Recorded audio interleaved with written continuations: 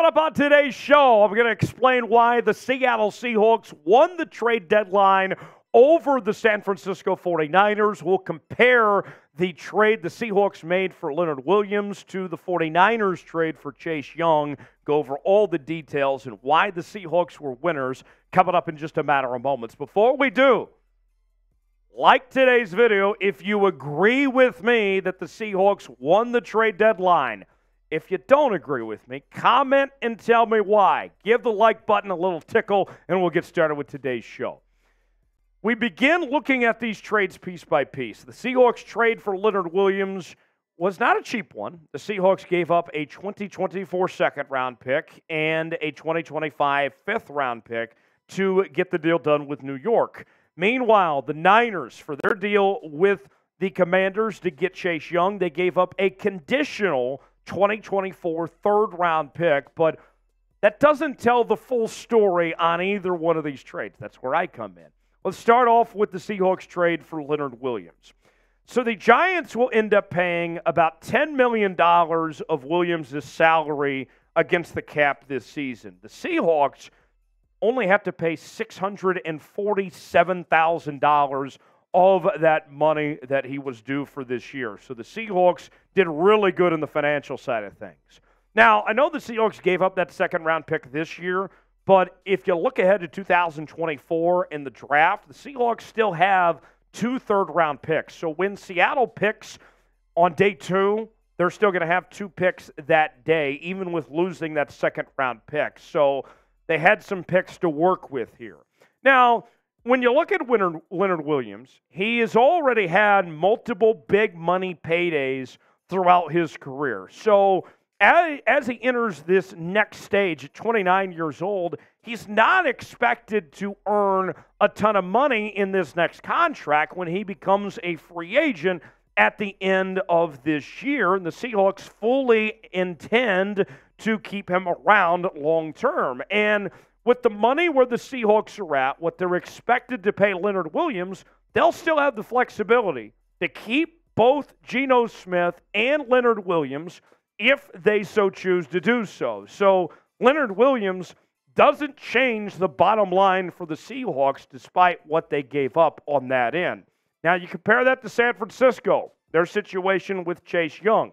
San Francisco is going to take a cap hit of $561,000 this year. Not a ton of money that they're going to have to pay Chase Young for this year.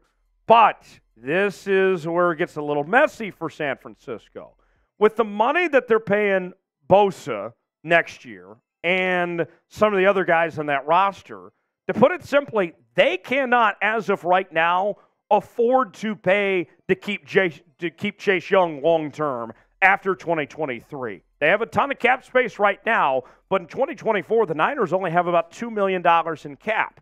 Now, with Chase Young, he is looking for his first big money contract. It's not like Leonard Williams, who's expected to take less money than he's making now. Chase Young is looking for a big pay bump next year, and the Commanders did not do the San Francisco 49ers any favors when they declined Young's fifth-year option, making him a free agent at the end of this the end of this season. Big picture, the 49ers got a rental, and the Seahawks got a long-term investment at the trade deadline. That's the big difference. Of the roads crossed here, one invested long-term, one went with the short-term here, and that's the difference between these two deals. Which team's got the brighter future in the decisions they've made in the investments for their franchise going forward? Is it Seattle? Is it San Francisco? Type C for the Seahawks, type SF for the San Francisco 49ers. Let us know what you think. More on Leonard Williams. Leonard Williams, a Pro Bowler back in 2016 after he was an all-rookie team selection. This will be Leonard Williams' third team that he's played for after spending the majority of his career with the Giants and the New York Jets before that. And one of the consistent things we've seen about Leonard Williams throughout his career is his ability to get to the quarterback. He has had 7 seasons in his 9 career seasons where he's had 40 QB pressures. Pretty remarkable what he's been able to do after getting after the quarterback so much. Maybe he doesn't get all the sacks all the time, but he still does an incredible job of making an impact and making a difference and allowing other guys to step up to the plate and finish some of those plays.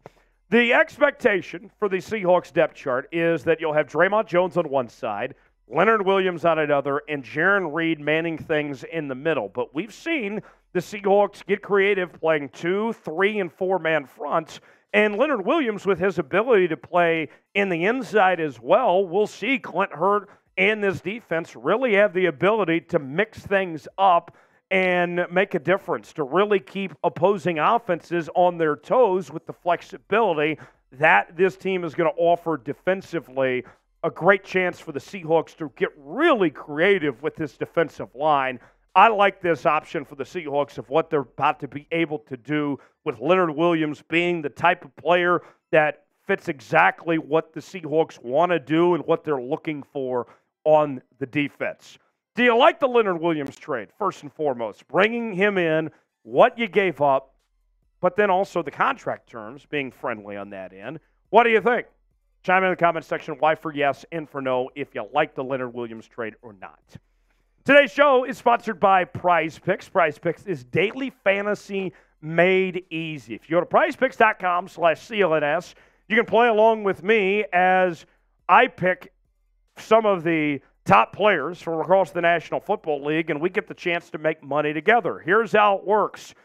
Every player on any given category is given the choice of more or less. This week, I got Dak to go with less than 253.5 passing yards. Josh Allen to have less than 270.5 passing yards. If both those hit, I'm turning $20 into $60, and you can play along with me and do the same. So head to prizepicks.com/CLNS. Use the promo code CLNS to play along with me today. That's prizepicks.com/CLNS for a $100 deposit match. Link is in the comments and the description of today's video. That's prizepicks.com/CLNS. Now, here's what the Niners went with in this move to bring in Chase Young. He is a Pro Bowler. He was the Defensive Rookie of the Year a couple years ago and was a guy that has had a lot of hype around him, right? Former number 2 overall pick out of Ohio State. But the constant theme that we've seen from Chase Young in his career is the injury front. He's missed a total of 24 games in the last 4 seasons due to injury. When he's been healthy, and that's a big if, when he's been healthy, we've seen him play at a really high level, this year included with 5 sacks. But his track record tells us that he's one play away from being unavailable once again. The Niners plan to use him on the side opposite of Nick Bosa. And credit where credit's due to the Niners, it's a really good group that they have to offer there with Armstead and Hargrave. Nobody's disputing that the Niners have a very talented group here. But if you think about this big picture of what the San Francisco 49ers have done here, the Niners traded a third-round pick for a rental that they cannot afford to keep.